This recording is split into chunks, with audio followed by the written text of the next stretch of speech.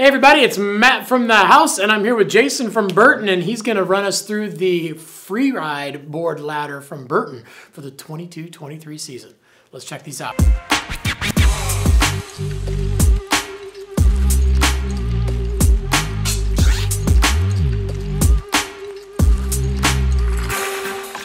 Pretty much all the boards in this lineup are going to be more of like your all-mountain boards, but they're more on the Freeride side of things. So they're basically for those guys that are probably not riding park.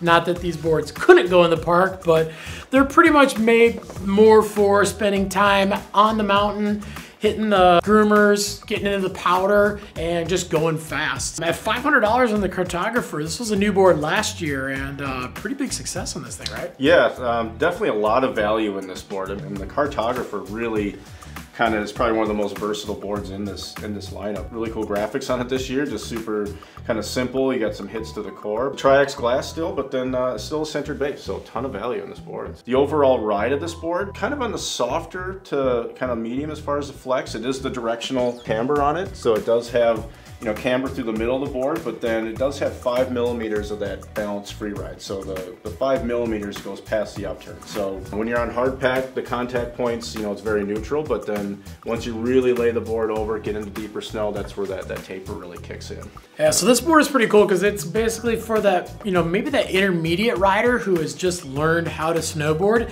into those advanced riders who basically just want to go out and they're starting to ride faster and they want to lay down some carbs, or again for those advanced riders who just want that nice, easy feel. All right, and then at $560, we've got the first cut. So this is one of the seasonal family tree boards this year. Definitely for that guy that likes to charge hard. And then for that couple extra bucks, what are we getting on this one? So you get into this, you get the center WFO base, so a little faster, a little more durable base, but kind of like you said before, this is kind of a little bit more on that advanced kind of big mountain rider. So this is a pretty stiff board. It's going to hold well at higher speeds, you know, maybe for that heavier, more aggressive rider. Made for those, you know, big steep lines, you know, deep chundery snow, you know, like to go fast and charge groomers. You know, the first cut will do well there. Not just a big mountain board, it does everything pretty well. Okay, and then a similar price to the first cut, we have the skeleton key, which has been in the lineup for a long time, and you really like this board, don't you?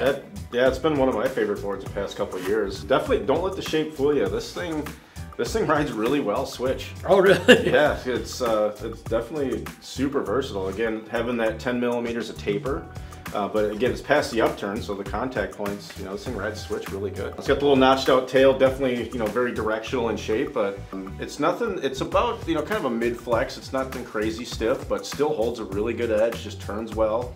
Centered WFO base. Yeah. So basically this thing, when you get it on the snow, everything that's touching the snow is actually a lot closer to centered up than you would think. The lack of tail and the extra nose is all beyond that contact point. So it does have a completely different feel when you get it off of the flat snow into the deep snow, and that's all for the better. Okay, and then coming in at $610, we have the Flight Attendant, which is probably the longest running board in this kind of series of boards, these all-mountain Freeride boards, right? Yeah, this one started in the family tree years ago, but it has become, you know, one of our best all-around, all-mountain Freeride boards. Yeah.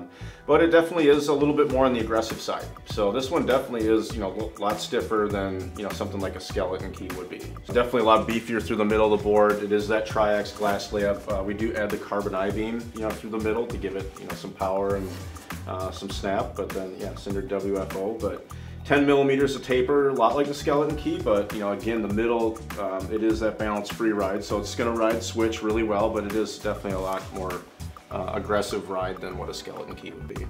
All right, and then coming in at $630, we saw the Free Thinker in the All Mountain in the Park series, and then the Deep Thinker is Danny's kind of all mountain Freeride board. So what are we getting in this one compared to the Flight Attendant? So kind of jumping up to this one, you're going to get a little bit more carbon in it. So what that's going to do is drop the weight and give the board a lot more energy. A little more spring and pop. Yeah, not quite as much taper on this one. So it's only 7 mils of taper, but again, past that upturn. So it's still going to ride switch really well, but definitely float well and carve well. If you're looking for that kind of perfect 1-2 punch, Danny's boards are great. Free Thinker for twin, Deep Thinker for Freeride, you got a board basically for any condition.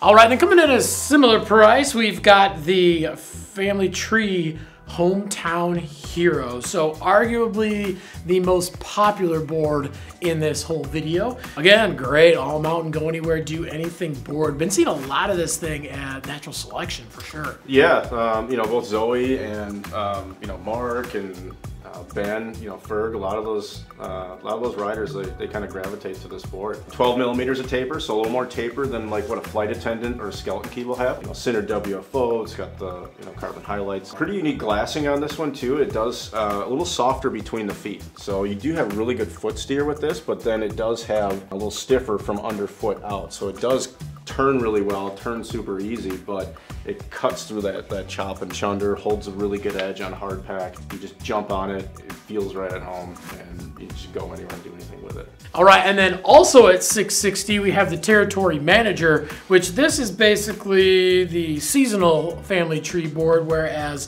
the Hometown Hero is that one that you're gonna see every single year. But what is exactly the difference between the Territory Manager versus the Hometown Hero at that exact same price? So worked with Mark Sollers on this. He was riding the Hometown Hero and he just wanted something a little bit more, like more neutral, more like twin freestyle into things. So it's not a twin, there's no such thing as a directional twin. It doesn't have quite as much taper, it's only 8 mils of taper, and it's not set back quite as far. And also kind of back to more traditional glassing on this board. So it is a little bit stiffer between the bindings. It's more like a custom with just a little bit of taper, you know, past the upturn.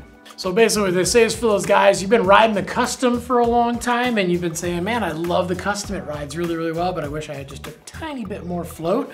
That's where the Territory Manager comes into play. All right, and then last up we have the Straight Shooter, which this one's coming in at $840, and kind of like jumping from the custom to the Custom X, we're getting a lot of those similar things jumping up to the Straight Shooter, but this board can go fast and charge hard. Yeah, definitely a little bit more on the aggressive all-mount Freeride side of things, but kind of like you said, it does kind of bump up to that like Custom X level construction. So Dragonfly core, carbon highlights, high voltage, so more carbon on the top. But yeah, definitely a stiffer, more aggressive board through the middle, but a really long sweeping nose on this thing. So it's still gonna hold a really good edge, cut through the chunder, but that long sweeping nose is really gonna provide a lot of float and some deep snow. Really good open arcing turns. So if you like to ride all the big stuff on the mountain, and most importantly, when you're on those groomers, you like to go fast and dig trenches, this is definitely the board for you. All right, well, thanks for checking out the all-mountain Freeride ladder of Burton boards for the 22-23 season.